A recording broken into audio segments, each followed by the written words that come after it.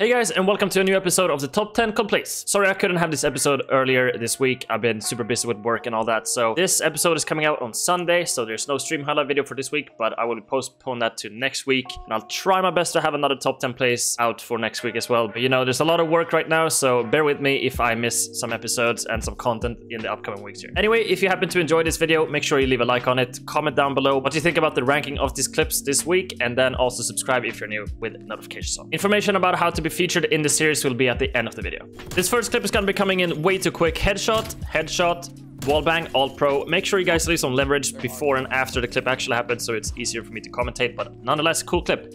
We're gonna be putting in some split gate, because why not? Headshot, headshot. I have yet to play the game, but that actually makes me want to try the quad head multi on split gate. Very cool. Mercy with the 8th clip with the Carabin, all pro ending 5 on head, which is like 3 frames away from a 6 on head, so that could have been absolutely fucked. Nonetheless, cool clip. I think it's Mento playing some Black Ops 4 SL, playing with the Ironside Locust, picks up 4 headshots, picks up the 5. Got an all pro starter, and this picks up the 5th as well. YMGE is starting off with Rush and hits a collat, single, triple for the 6 on. One of my dream clips, just triple ending 6 ons. So they were so clean. Good job. Jack with a face cam at the top as well. And my man's playing with one hand. And that is a triple ending 6 on screen. Yet again. Back to backs. Beautiful. What was that? What was that? That was a set 6 on screen with a triple ending. Stract number 4. Just look at the accuracy of this clip. 1, 2, 3, 4.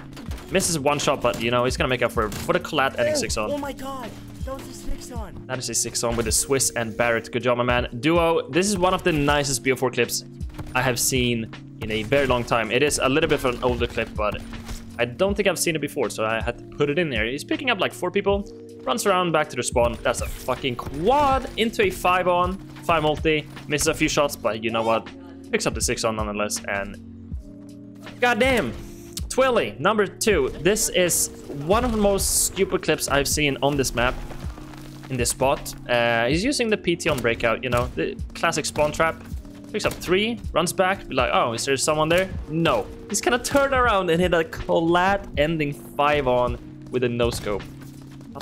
Just look at the map here. Look at the... the turn on. It's so clean. It's fucking stupid.